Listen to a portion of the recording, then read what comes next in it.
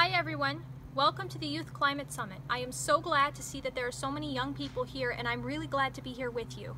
My name's Pangaea Finn.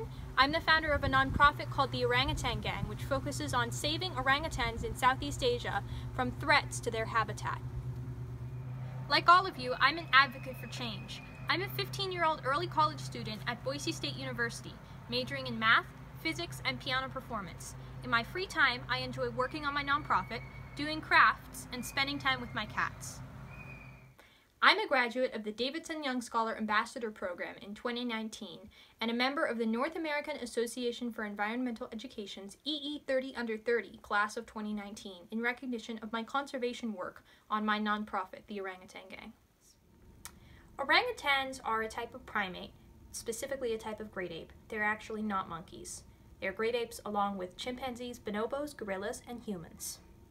Orangutans share 97% of our human DNA, and they are second only to humans in terms of learning and problem-solving abilities, according to a 2006 study by Diener. Orangutans are also the largest tree-living animal in the world. They live on the islands of Sumatra and Borneo entirely in dense rainforest. Orangutans are critically endangered for a number of reasons, including logging, habitat loss, and poaching. Orangutans have a mostly vegetarian diet. They eat leaves, fruit, honey, bark, insects, and some Sumatran orangutans eat slow lorises, which is a type of primate related to bush babies and lemurs. Orangutans also build sleeping nests high in the trees to sleep in every night. They usually build a new sleeping nest every night. Sometimes they will reuse an old one with added branches, and sometimes they will build two in a day so that they can take a nap.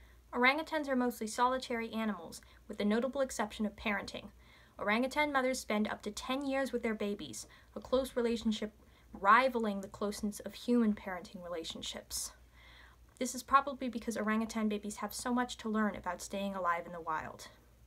Orangutans use tools for many purposes, including retrieving food, warding off insects, and protecting themselves from rain.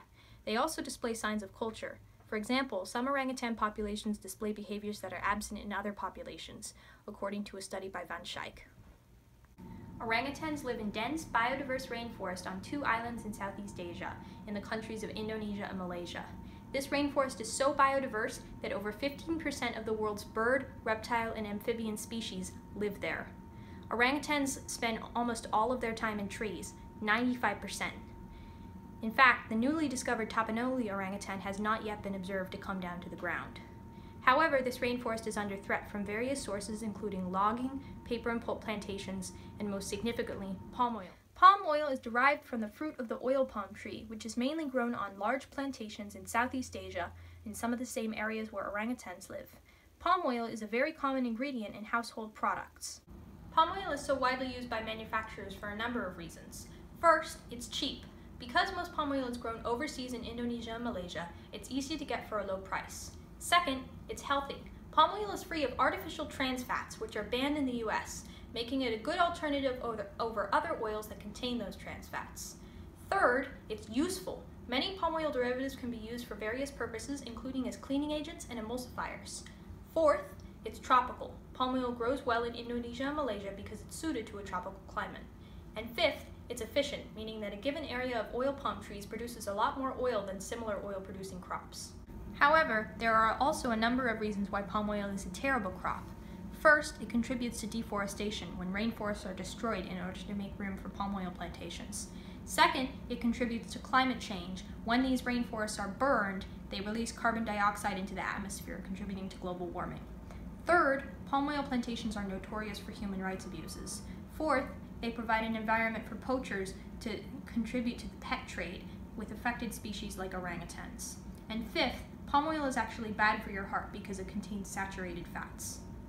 Palm oil is an ingredient in many household products, including milk, snack food, chocolate, pet food, biodiesel, toothpaste, and shampoo. The products you see in front of me are all palm oil free or sustainable. Palm oil is an ingredient in over 50% of grocery store products, meaning that this rainforest destruction, which amounts to over 300 football fields destroyed per hour in Indonesia alone, has devastatingly become a part of your daily life. Palm oil is a destructive ingredient which destroys rainforests in Southeast Asia, home to orangutans and many other affected species. Palm oil can be found in products such as packaged foods, dairy, chocolate, bread, candy, desserts, soap, deodorant, hair care, cosmetics, toothpaste, detergent, cleaning products, pet food, and biodiesel. Many companies use the names of palm oil derivatives instead of palm oil itself in their products to disguise that their products contain palm oil.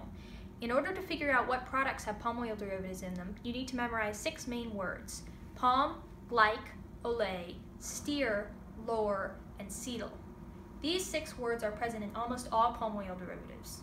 This is an example of an ingredients list with many palm oil derivatives, including palm oil, palm, glycerin, glyc, distilled monoglycerides, glyc, hydrogenated palm kernel oil, palm, sodium stearoyl lactylate, steer, and vitamin A palmitate, palm. Several certification programs exist to give consumers information about how companies are using palm oil. The first is Green Palm. This certification program says that companies are working towards using sustainable palm oil by a given deadline, so they are clearly not using entirely sustainable palm oil yet. A second is RSPO certification, Roundtable on Sustainable Palm Oil certification, which means that a company is using palm oil that was not involved in the destruction of any primary or high conservation value rainforest, a step in the right direction. The last is POFCAP, Palm Oil Free Certification Accreditation Program, which means that the product or company is entirely palm oil free. Companies can be impacted by consumers who want to know their palm oil policies. For instance, several years ago, Iceland Foods changed their palm oil policy to include no palm oil in any of their own brand products. Contacting companies is not as hard as you might think. Companies usually have customer service or contact forms on their websites. One example of this is the story of Maddie Vorva, a Girl Scout who campaigned to get unsustainable palm oil removed from Girl Scout cookies. After 8 years of campaigning and pressuring Girl Scout cookies to make the change, Kellogg's adopted a sustainable palm oil policy and became a leader in the industry. You can also contact companies by using the company form letter on our website. Another way to make a difference is by raising awareness. You can raise awareness through info booths, speeches, social media, just telling your friends, or sharing this video among your friend group on Facebook or Instagram.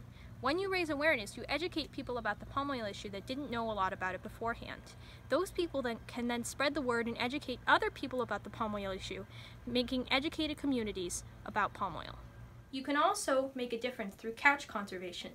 Couch conservation consists of small, one-time or two-time actions which can have a bigger impact than you first realize. Examples include changing your shopping list to include less palm oil containing products, educating your friends about the palm oil issue, or using our company contact form letter to contact a company and teach them about palm oil. You might ask, why is it so important to spread the word and educate other people about the palm oil issue? The answer is that many of the other ways to combat the palm oil issue, like contacting companies or boycotting palm oil containing products, work only if large numbers of people adapt that behavior. You can create those large numbers of people by spreading the word and educating others. The more people you tell about the palm oil issue, the more change we'll create and the more we'll be able to fight the palm oil issue. There are many small, easy ways by which you can spread the word and educate other people about the palm oil issue. One is by contacting your friends and telling them about the palm oil issue and how they can make a difference. One of the most effective ways to raise awareness about the palm oil issue is in the classroom. You can tell your peers about the palm oil issue and encourage your teachers to use one of the Orangutan Gang's palm oil lesson plans.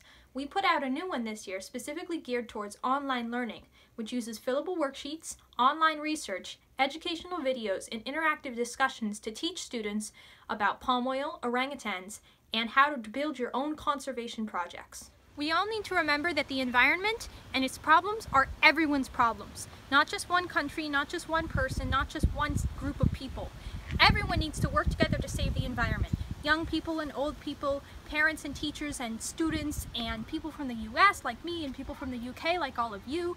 We all need to be working together to help save our planet before it's too late. Like you, I hear people say that young people are the future heroes of conservation. But you don't have to worry about being a future hero when you can start right now. I started working on palm oil conservation when I was only 8. You can step forward today to raise support for endangered species, our environment, and the planet as a whole. So go out and start working.